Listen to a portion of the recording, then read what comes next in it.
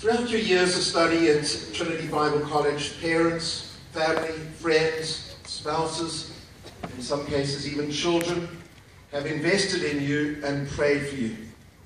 Many of them surround you today on this joyous occasion and this celebration.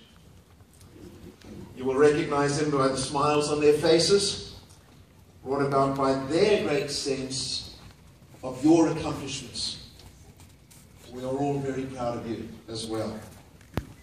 Let me take a moment to remind you one final time, as I've done chapel after chapel, about the loving care that Paul expressed for his graduating student Timothy. That love and care is reflected in the words to Timothy, where it said, "Guard your treasure, that which has been given to you, guard it with your life."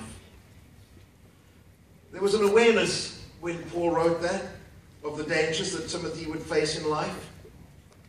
There was an understanding of the immense spiritual responsibilities